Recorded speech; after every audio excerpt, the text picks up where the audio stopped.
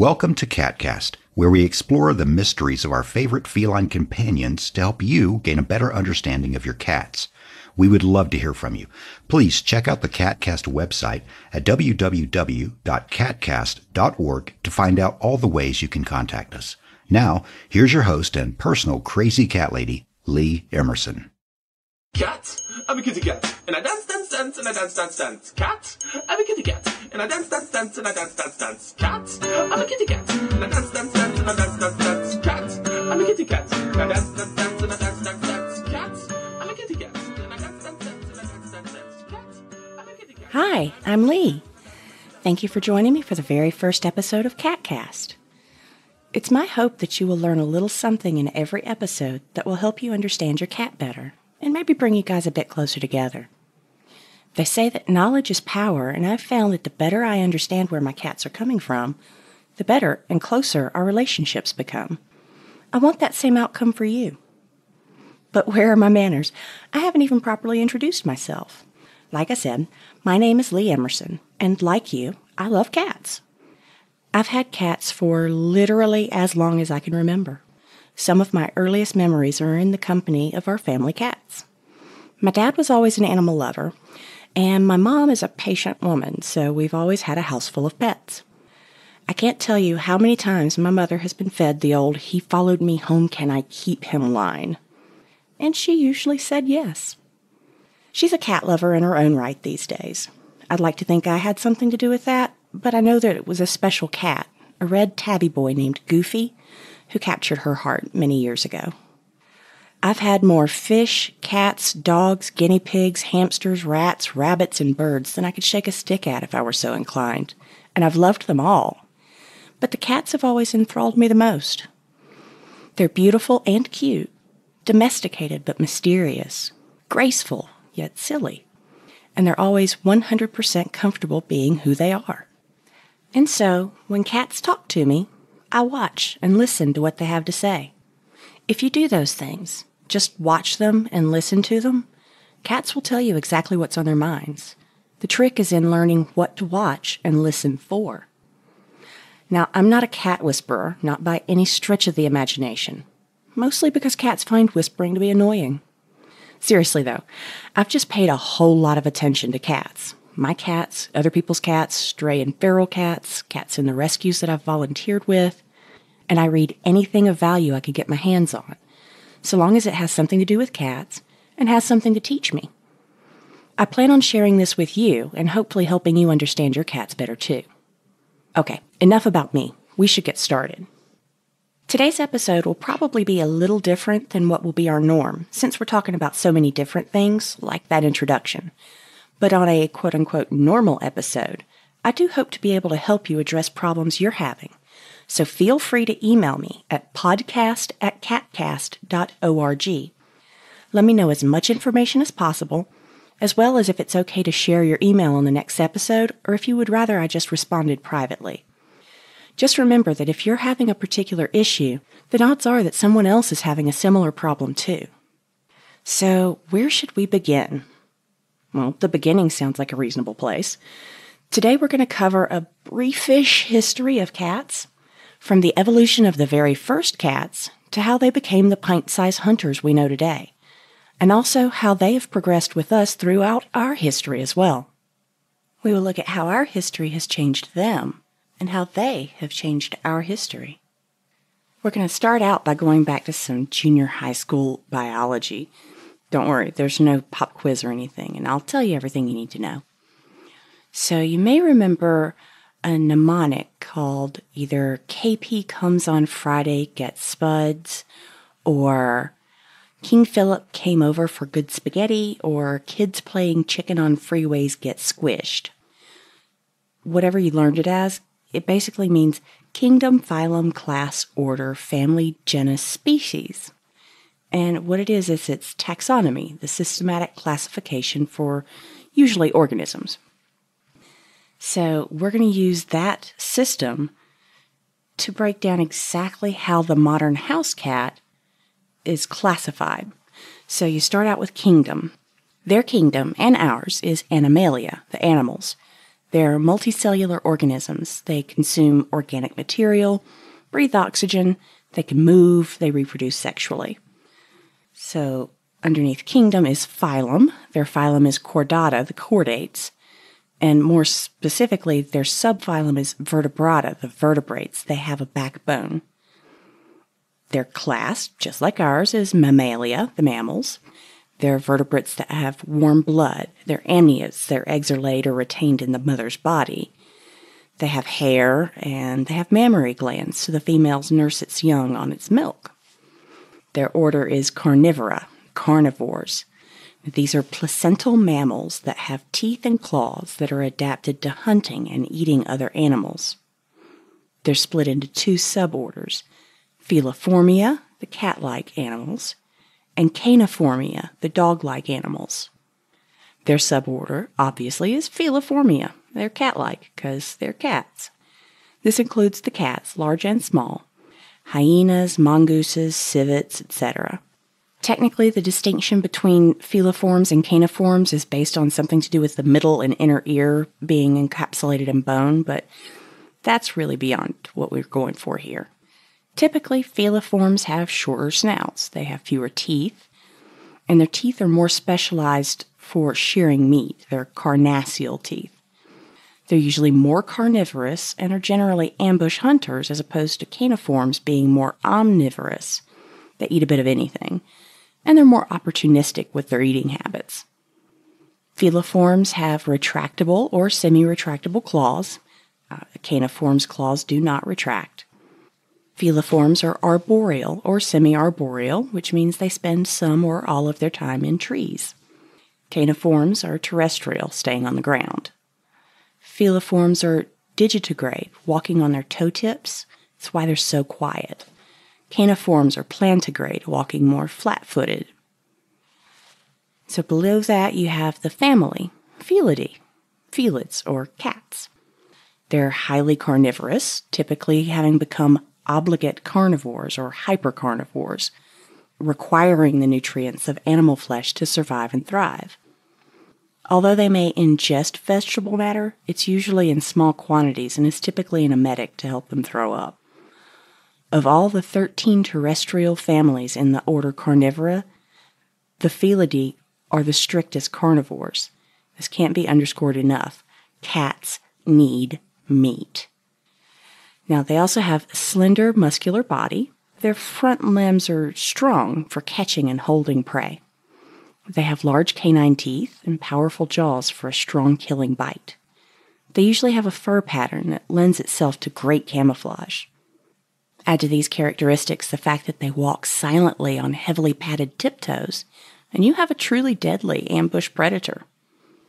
This is where the family splits into the big roaring cats, the medium and small cats, and the extinct cats. Before we go into the differences between them, let's take a trip back in time to when the very first cats appeared. So 25 million years ago, during the Oligocene epoch, the first felids, or true cats, appeared. The Proalurus, first cat, was small, very compact. It was very little larger than a house cat, maybe 20 pounds. It had a long tail, large eyes, sharp claws, and teeth. The claws were at least partially retractable, and the Proalurus was at least partially arboreal or tree-dwelling. Its fossils were found in Europe and Asia, specifically Mongolia, Germany, and Spain. It gave rise to the Pseudalurus. The Pseudalurus, its fossils were found in Europe, Asia, and North America. It lived from, say, 20 million to 8 million years ago. It's the ancestor of all felines and pantherines, which are the large roaring cats, as well as the Mechaerodont, the saber-tooth, or the classic saber-toothed cat like the Smilodon. It's the one that you're used to seeing. Several offshoots evolved, most of which went extinct. Only the felines and pantherines persist. Being a hypercarnivore is not for the faint of heart.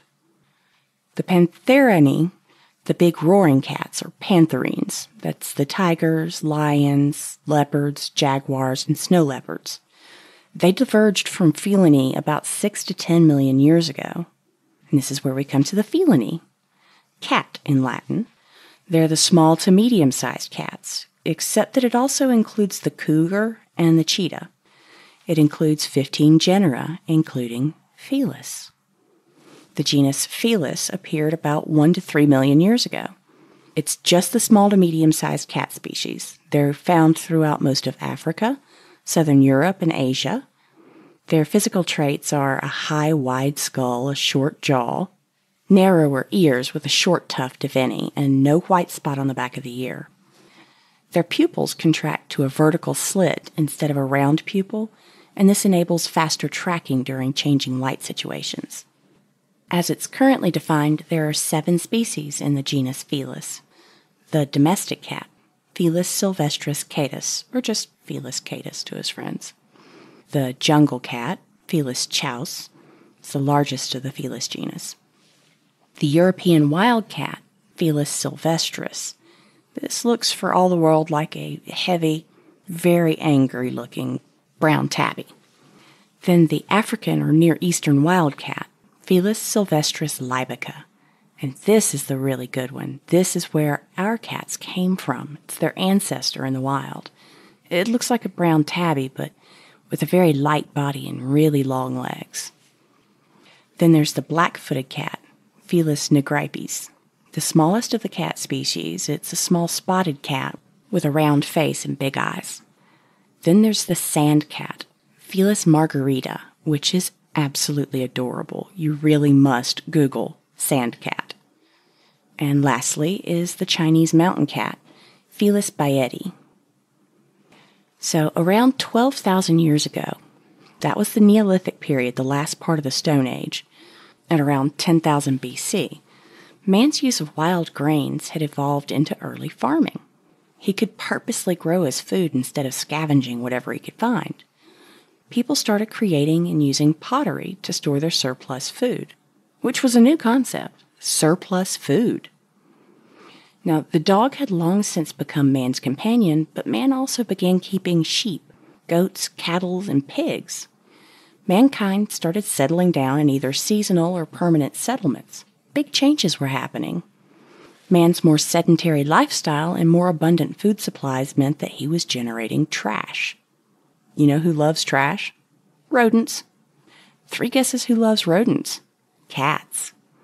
Cats were attracted to the new concentrations of prey. They started hanging out on the edges of society. There was probably an unspoken truce between cats and people, as the cat's predation of the rodents was mutually beneficial. Except to the rodents, of course. About 9,500 years ago, on the island of Cyprus in the Mediterranean, a person died. Okay, that's not a huge shock, all things considered. We don't know much about this person. He or she was about 30 years old, and they were buried with their most prized possessions, and a cat. The 8-month-old cat, probably an African wildcat, was killed in order to be buried, but was not butchered for its meat.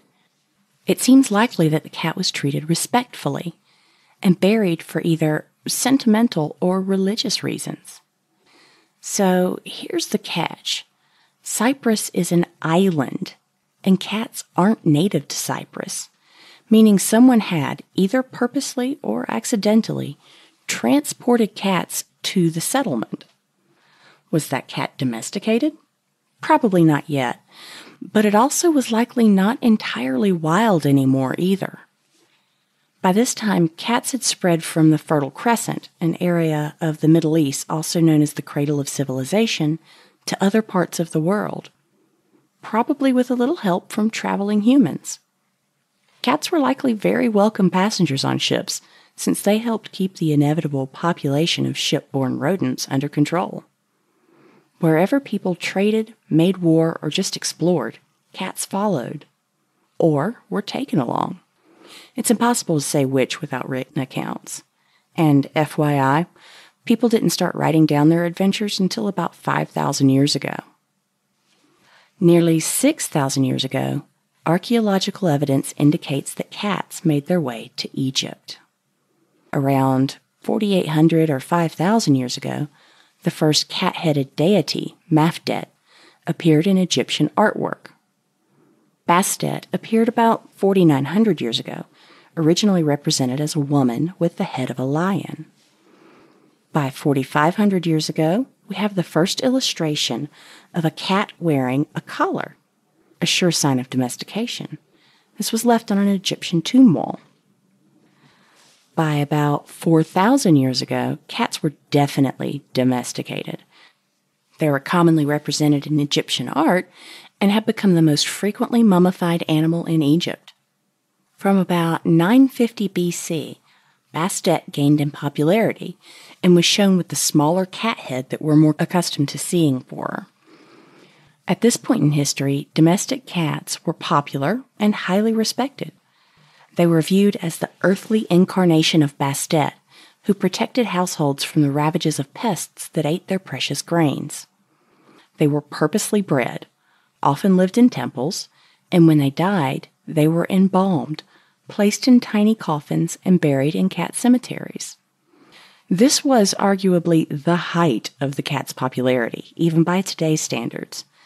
For example, in the 1st century BC, Egyptian citizens were so outraged at a Roman for killing a cat that they lynched him, despite the pharaoh trying to intervene, and pharaohs were seen as living gods.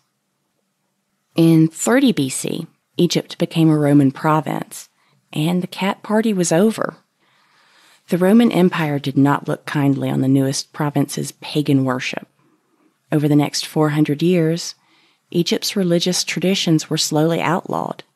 By 415 AD, the Christian church was given all properties once used for paganism. Although cats were still kept as pets and rat catchers, their heyday had passed. By the 12 to 1300s AD, cats were becoming increasingly associated with witches as familiars, and the devil as the literal embodiment of evil. It was believed that the devil would transform into a black cat. The church began a systematic persecution of cats, greatly reducing their numbers, just when cats were going to be needed the most. In October 1347, a dozen trading ships docked in a Sicilian port in Messina. The sailors aboard the ships were either dead or dying of a horrifying illness, the likes of which Europeans had never seen. The Black Death had arrived in Europe. Over the next 5 years, the plague would kill an estimated 30 to 60% of Europe's population. That's somewhere between 75 and 200 million lives lost in the space of 5 years. Today, we know that the bubonic plague was spread by infected fleas living on black rats. If you're wondering how it spread so far so fast, it may be helpful to know that the black rat is also known as the ship rat. Wherever ships went, they delivered the plague upon an unsuspecting population. If only they hadn't killed so many cats, the rat populations may not have spiked and provided such a lovely vector for plague-infested fleas. It took 200 years for the world's population to recover. So on to the Victorian era. Things start speeding up a lot here. Alexandrina Victoria lived from 1819 to 1901. She was later known as Queen Victoria, and she was an ardent animal lover and kept a veritable menagerie of pets. Thanks to her loving devotion, it finally became popular to keep cats again. The art of the period absolutely overflows with depictions of fashionable young ladies playing with their pampered kittens. Around this time, the 1870s or so, the first commercial cat food was introduced. Before the Spratz Company began producing ready-made food, cats were fed table scraps, if they were lucky, to supplement whatever they were able to hunt on their own. In July of 1871, the first proper modern cat show was held in London.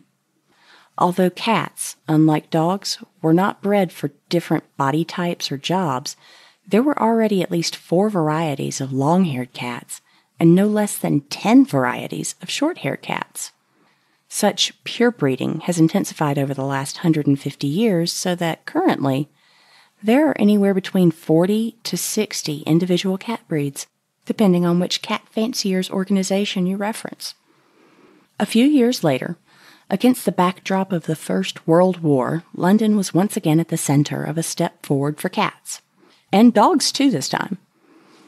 Animal welfare pioneer Maria Dicken was concerned about the dreadful state of animal care in the impoverished Whitechapel area of London.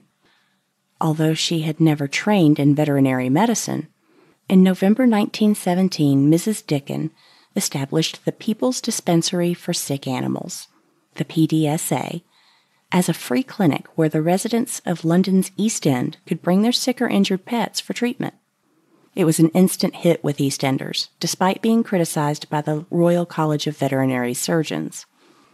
Eventually, the two organizations, the PDSA and the Royal College, came to an understanding, and today the PDSA operates a UK-wide network of 48 pet hospitals, providing free and low-cost veterinary care to the pets of those in need.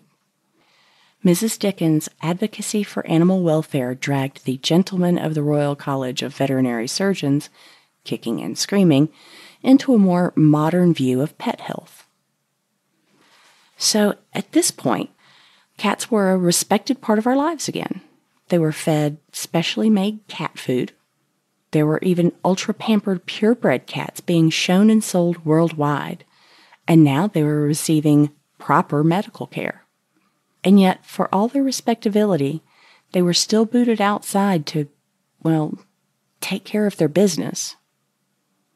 On a chilly January day in 1947, one Mrs. Draper of Cassopolis, Michigan, asked her neighbor, Ed Lowe, for some sand to use for her cat's calls of nature. Mr. Lowe's family business sold sand, sawdust, and granulated clay to factories and machine shops to absorb oil and grease. So he gave her some fuller's earth, which is a kind of clay that can absorb its weight in water.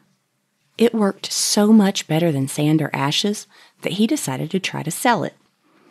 At first, people were skeptical about his newfangled kitty litter, but after giving it away and demonstrating how well it worked at cat shows, he founded Edward Lowe Industries, and the Tidy Cat brand was born.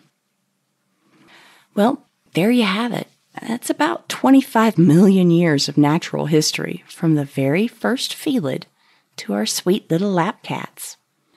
From the warm forests of the late Oligocene epoch, when Proalurus first appeared to that warm patch of sunshine by the living room window, cats have fought tooth and nail to get where they are today.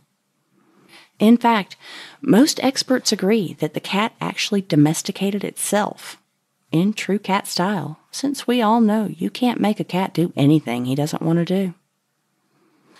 I hope this gives you a better understanding of the ways in which cats have changed to enable themselves to become our companions, as well as how much of the wild cat is still in our goofy furballs.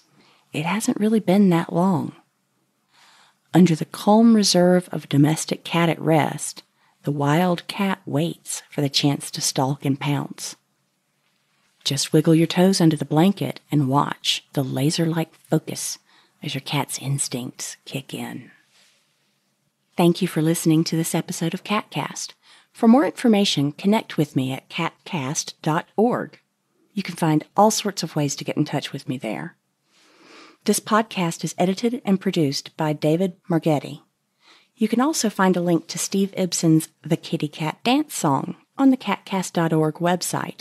You heard a clip of it at the beginning of this episode, and if you stay with me for a moment, you can hear the whole thing at the end of this episode. It's super catchy. And join me in 2 weeks for episode number 2, where I go over the book The Lion in the Living Room, How House Cats Tamed Us and Took Over the World, by Abigail Tucker. Thanks so much for joining me. Have a great day. Cat, I'm a kitty cat, and I dance, dance, dance, and I dance, dance, dance. Cat, I'm a kitty cat, and I dance, dance, dance, and I dance, dance, dance. Cat, I'm a kitty cat, and I dance, dance, dance, and I dance, dance, dance. Cat, I'm a kitty cat, and I dance, dance, dance, and I dance, dance, dance. Birds really rocket to birds sing. Birds really rocket to birds sing. Cat, I'm a kitty cat, and I'm meow meow meow, and I'm meow meow meow. Cat, I'm a kitty cat, and I'm meow meow meow, and I'm meow meow meow. Cat, I'm a kitty cat, and I dance, dance, dance, and I dance, dance, dance. Cat, I'm a kitty cat, and I dance, dance, dance, and I dance, dance, dance. I say sexy things to myself while I'm dancing. I say sexy things to myself while I'm dancing. Coming back in a thousand, burning back into dancing. Cat, I'm a pity bat, cat, I'm a kitty cat, and I'm meow meow meow, and I'm meow meow meow. Cat, I'm a kitty cat, and I dance dance dance, and I dance dance dance. Cat, I'm a kitty cat, and I'm meow meow meow, and I'm meow meow meow. Cat, I'm a kitty cat, and I dance dance dance, and I dance dance dance. Cat, I'm a kitty cat, and I dance dance dance, and I dance dance dance.